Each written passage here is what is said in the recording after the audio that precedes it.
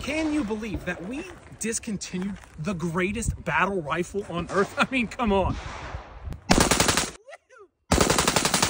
Gentlemen, we're talking about the most lousy service rifle of all time. And you know what we tried to do with this thing and try and make it better? We just dumped it to a giant heavy-ass metal chassis. Let's just see what it can do, though.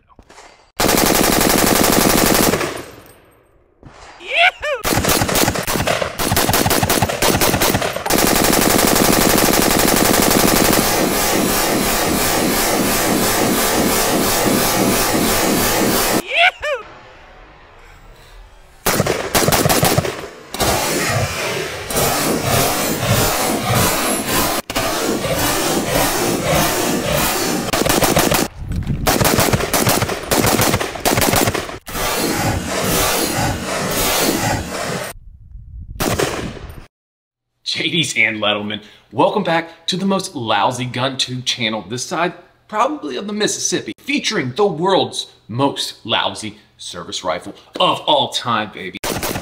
A gun kept on life support since its introduction. The most beautiful disaster of a firearm. Admit it, she's hot. It's a fire-looking gas. Like, if the Mark 14 were chick, you would have to add a page to the hot, crazy girl matrix chart. It's like the most horse girl gun that moonlights as a hairdresser of all time. It's like drop dead hot, but it's gonna be an insanely high maintenance piece that's either gonna put you in an early grave or lead to a nasty breakup. She's gonna take the wallpaper, bro. She's gonna take the light fixture. She's gonna take all the cell phone chargers with her when she leaves. The type to hide your keys in the ceiling and then have the audacity to help you look for them. I'm talking street tendencies, man. Just utter chaos. That's what they thrive on. And you know what's wild? Still to this day, 2024 AD, folks are out here dropping this dreaded abomination into a chassis worth more than half the gun itself. But it's okay. A gallon of blue Loctite will hold your zero for the next 17 rounds, king. Listen. Cody Curry here, guys, and this is 110 SAS Actual. Friends and kings and queens, hosses and hossettes. I think I'm out of lines.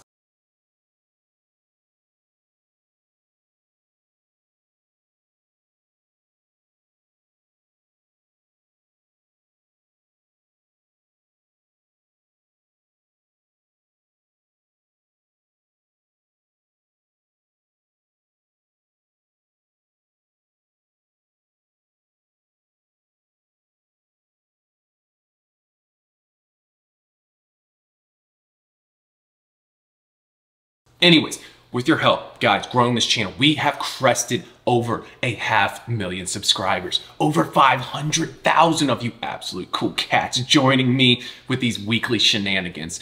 Joining you on the toilet each week is an honor, seriously, guys. And it just gives me that warm and fuzzy feeling, you know? Just make sure to wipe. Your coworkers will appreciate that, I promise. Now, a weapon system, either hated or loved, with just absolutely nothing in between, it would seem. Today, we beat a dead horse, but with a twist. This one does the thing.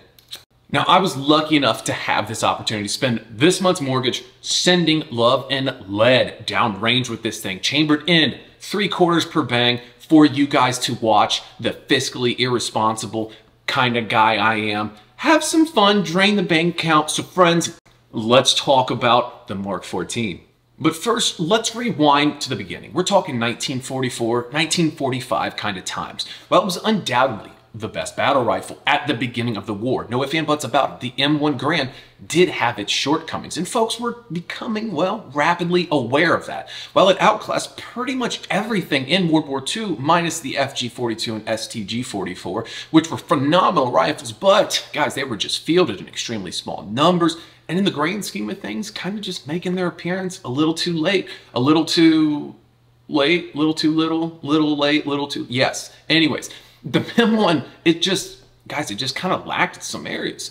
The recoil of the 30-06 cartridge, guys, it's pretty solid. Well, it's definitely manageable. You have to think on a bigger scale than just shooters that can manage recoil. Well, being a great shooter and you can manage recoil is a very important feat for somebody who's fighting for their life. It's not exactly what defines a great soldier. There's been numerous Medal of Honors, Distinguished Service Crosses, stars, and whatever kind of medals you get for being an absolute king, a hero that changes the outcome of the battlefield. there's probably some of those dudes that didn't qualify expert in marksmanship. They're just kings. With balls, I don't even know how they can even get out of bed every day because they're so huge.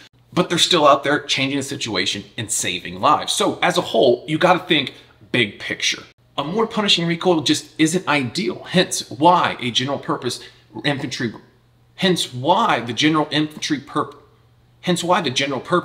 rifle and the cartridge it shoots have continuously gotten smaller and smaller over the past century. Second, guys, there's no detachable box magazine. By now, everybody can understand the unparalleled advantages to a box mag versus an end block clip. Yeah, other than that delicious nice. It's all pros. Give your average dude both rifles. The M14 is going to win 8 days a week. And honestly, both platforms really suffer from the same issues ultimately. Yes, one has a box mag, one comes from a clip, but we're talking accuracy and POI shift. Swollen wooden stocks, barrels touching just too many parts on the weapon system, throwing off the harmonics, the list goes on. But nonetheless, still an upgrade over the M1. And a pretty fair, I would call it, a decent bridge between the BAR and the M1. Just that gun that kind of bridged the gap from the squad automatic rifle to the super long, heavy hitting battle rifle that was the M1. Now, there was definitely better rifles available at that time. And they decided to go with this M1. We're talking about the FAL here. Definitely an overall way better battle rifle than the M14, but that's another rabbit hole. We'll get to that maybe one of these days. Now, the M14, its first real taste of combat was in the jungles. It was in Vietnam. So its first real test came on the platform of 150-degree jungles and like 10,000% humidity, conservatively speaking, of course. While it did a pretty fair job kind of holding its own there, it quickly became apparent that this battle rifle was, well, it was overkill for the job. It was heavy. There was more recoil. The average soldier appreciates less recoil in a less heavy weapon.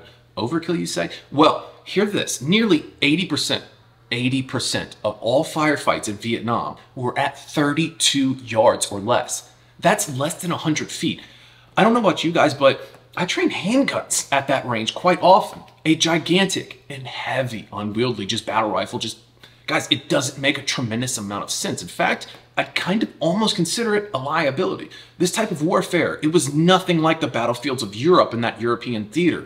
Warfare, it was very asymmetrical. Most engagements, guys, they were near ambushes in the landscape. It was dense with grass, brush, just greenery. It was honestly worse than a lot of the Pacific theater the Marines went through as far as jungle warfare goes. And it was quite often in the Pacific that the Marines, they wanted to carry an M1 carbine over the M1. They simply didn't need this huge general purpose battle rifle. Something small, something light, something you can carry a lot more ammo with, higher mag capacity is just what they preferred many times. Now, not all the time in the Pacific, but it definitely showed up a lot more in the Pacific than it did in the European theater on front lines combat. So one of the shortest main infantry rifles ever lived, but also a really long living one, it was benched, okay?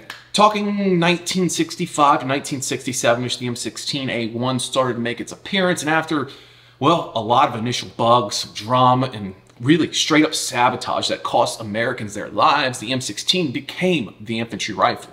But that didn't discourage the old M14. No. I didn't hear no bell, it says. In very, very small numbers, the M14 was still being fielded in Vietnam, mostly by non-combatants and cool guy, high-speed kind of dudes that had their choice of which weapon they wanted to take. This was the birth of the sniper variant of the M14 and what led to what we have here today, the Mark 14 Mod 0. The M14 would never again be issued widely as a general purpose rifle, but instead, guys, we put some perfume on that pig and we just sent it throughout the 70s, 80s, 90s, even into the 2010s. The M14 was never fully abandoned. Instead, companies like Sage International and Knight's Armament were contracted to make the M14 relevant again, with just simple small things like optic mounts and small Picatinny rails to what we have here, the Sage International chassis, a completely new take on this old girl, giving it a completely new life. You see, when the global war on terror kicked off, the military was scrambling for that special purpose rifle. A gun that could just bridge that gap between the bolt gun and the M4. And Lord, did the military try. If you look back, there were so many different variants of what we had and what ultimately became today. They took those guns and they said, hey, instead of acquiring new stuff and spending all of this extra money, why don't we try and bridge that gap between the sniper role and infantrymen with what we already have? Things like the Squad Advanced Marksman Rifle, the SAM-R, the Mark 12. You guys have heard of the Mark 12. These things were born out of this new generation of war, out of necessity. Essentially, they ultimately were just heavily modified old M16s, again, that were just rotting in the armory. Everybody was already pretty much using M4s for the most part. A lot of the Marines were still carrying M16A4s with the big old musket 20-inch barrel, which did great, but the 14.5-inch is just much more wieldy, you know? It's just a much nicer rifle to carry, to shoot, and especially in urban warfare environments. Now these variants, the SAM-R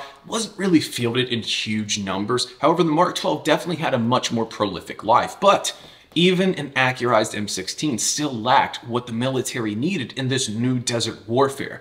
See, urban warfare was pretty much exclusive to places like Fallujah and Ramadi when we're talking big standard infantry forces. But outside of that, firefights were not like your typical Vietnam engagement in the jungles. In fact, it was quite the opposite of our previous major conflict that was Vietnam.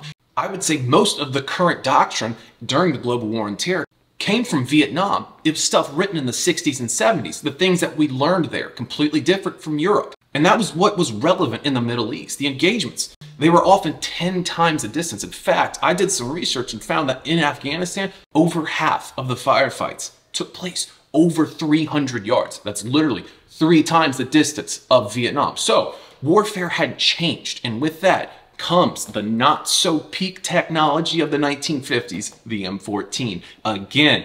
Now, what's different about this new and improved Mark 14 is this chassis system made by Sage International. Instead of adopting an entirely new platform, that's very expensive to do. There's testing, there's trials. It costs millions of dollars to do that. So they turned to the M14. Even though there were guns out there with real combat time on them and hands of high-speed dudes getting great reviews like the LaRue OBR and the Knight's SR25. But it was a decision made by somebody with some stars on a helmet to dump, I don't know, $1 bajillion into the M14 and make it great again. Or at least try. Let's first talk about how ridiculously attractive this thing is, because I don't want to dogpile on it just yet. I mean, bro, it's so ugly, it's hot. And it's so hot that it's hot. Like, man, it's a really fine looking rifle. But again, guys, it's kind of one of those crazy women on that crazy girl matrix chart. It's like the most horse girl hairdresser gun of all time. Again, it might unalive you, it might not, but I'm telling you, it's gonna take your phone chargers when you kick it out. And then it's gonna help you look for your keys after she hit them in the vents. But you ask, what actually made the Mark 14 so dang lousy? Well, it's not inherently an unreliable rifle per se. From the standpoint of, does it go bang every time you tell it to? It actually does a fairly good job, but that's about it. And by the time they were used on any real scale since 1965, they were so old, and the data technology, guys, they were worn out. That poor girl never had a chance really at winning. The whole Mark 14 program was kind of a disaster. It just did not roll out very well. And let's talk about it. While some came out great, they completely rebuilt these rifles. Basically, only the action was reused. We're talking barrels, all of the guts, op rods, everything. But some come out extremely dreadful. I'm not kidding when I say more than just a handful went overseas with dang near smoothbore barrels from 1961 because some guy forgot to replace it, or I don't know, didn't want a headspace and time it. Just dropped into a chassis, slapped it and said, man, I can fit so many tax dollars in this bad Larry. Let's keep them going. The biggest problem with the M14 was the point of impact shift, POI.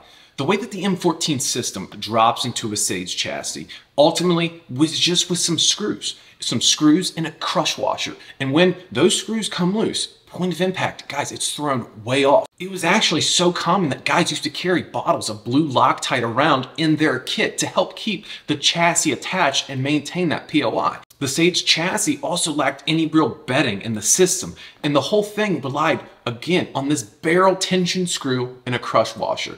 The barrel, it's not even free float really, so the harmonics are just, they're thrown way out of whack from its original configuration, and it just keeps going on and on.